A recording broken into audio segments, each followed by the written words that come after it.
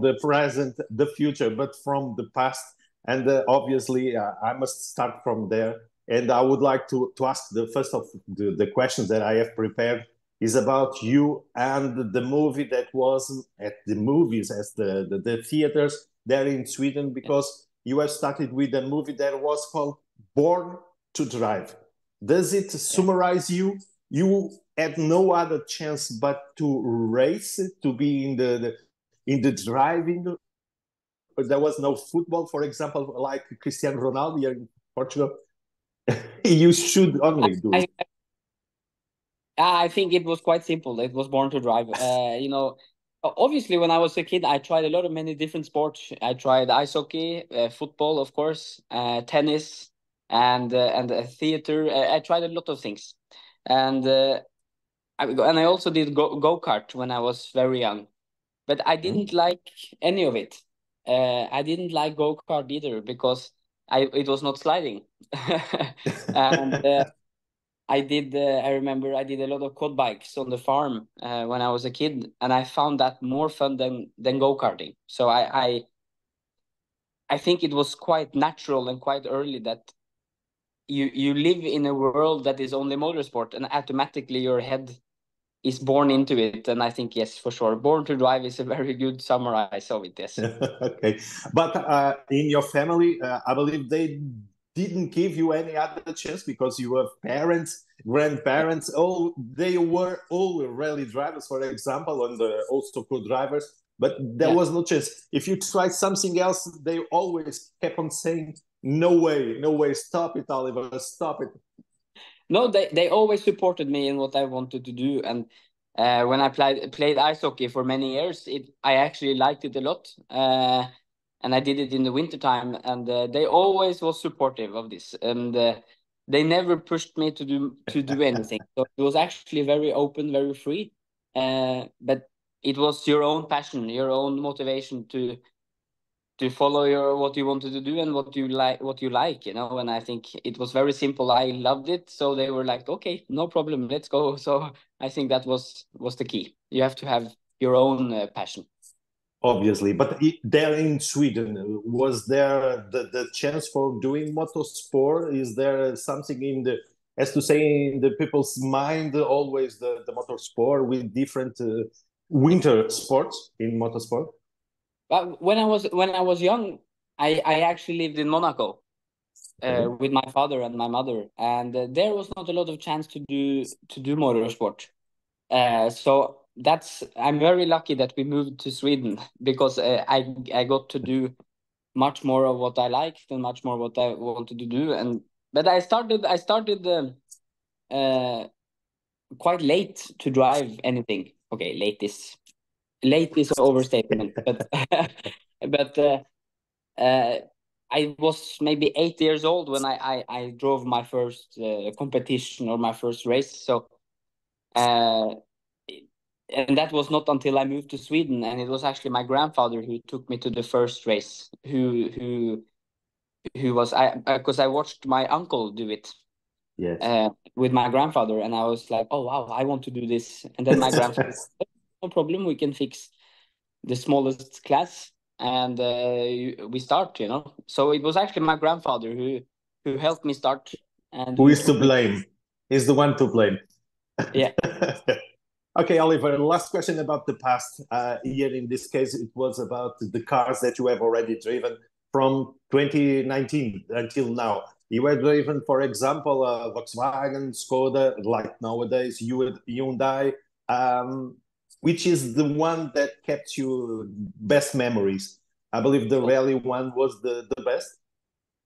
Of course, I have to say Skoda, but but I will be honest, of course, and I've been very lucky to drive a lot of good cars, and so I've also, of course, I've tried some old classic cars, the Citroen Xara on tarmac, and I've tried also the Citroen C4 on gravel, and so on. So I've also rallycross car, a lot of different cars. So I think the most I think okay, you can change the most exciting car is Okay. probably the rallycross car, in speed and acceleration. But the best car, I have to say, maybe Citroen C4, something like this, because it's so easy to drive and it's just amazing. You understand why they win a lot, because Yeah. it's so easy and nice to drive. And but okay, of the present cars, been very lucky to do WRC cars. That was, of course, a fantastic opportunity. But yeah, no, I've been very lucky to drive a lot of cars. Yes. Yes. And in the future, I hope more cars, for example, if it is the opportunity. So let's talk about this season. You are leading the championship for the moment. You have not raced there in Croatia. The last one, it was in Kenya with a lot of talk, as to say, at different stages and all the things.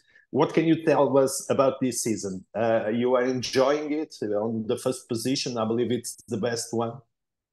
Of course, I'm enjoying it. This year is a fantastic opportunity with Skoda Motorsport, and I think it's a great program to have this year, and you feel very good and confident about it, and I think this is the key, and obviously I would like to win in Africa also, but okay, that's how it is. I think it's important to collect points, and yeah, I think this year so far has, of course, been very good. I'm leading the championship, so I have to be happy. So yeah, no, it's gonna be tough. It's very close in points all the time, and everyone is choosing different races, so it's definitely not going to be easy. But so far, so good. Okay, now it's the time for 16 Volos that we are talking about, to talk a little bit about Portugal. You are coming soon, and to start making the tests. How do you anticipate this stage here in Rally de Portugal? You enjoy it, as I've seen. I've already seen your statements saying that you like very much Portugal, the Portuguese fans. Is it? I have to say it's probably one of the best rallies of the year. There are some key rallies which are the most difficult and the most fun, and I think in Portugal is the combination. And Yes. so many fans and people, and I think that is probably the best atmosphere of the year. And everyone has so much passion, for rally, which is just an amazing feeling when you arrive and you meet so many people. And also I think it's going to be the most challenging rally because it's so many drivers, so many cars, and also it's not an easy rally. So, but I enjoy it a lot. Of course, I like the rally a lot. Last year without the donuts, it should be a quite easy win. So the plan is to try to win this year also, but and no donuts. And Because that's something in your mind. It was the worst memories that you got. This penalty about making donuts. It was something that was not pleasant for you, right? it's a good memory and a bad memory. I think it was a great rally and have a good memories, and also the donuts was fun. Of course, in the stadium it was with so many people, but after, of course, it was very bitter. But that's life. At least I bring the good memories, and I bring the good confidence, and then we will see. And the strategy will be for full attack all the time, or starting very cautious and then going a little bit because of the classment, and to know where the place where you are, if you need to attack or to keep it cool down. Last year I played it quite smart and tried to be quite consistent over the whole rally, and it worked very well. So we will see the conditions this year. If it looks to be very warm, Okay. so it will be very dry, and then quite a lot of rocks maybe. So it depends after the recce. Maybe I go full attack, or I take it easy. We will see. Okay, I think it will be sunny, not very hot, but very sunny with a lot of dust. But we'll see. We'll see if you can do it. Okay. That will be difficult also in the rally for sure, Yeah, because I'm sure.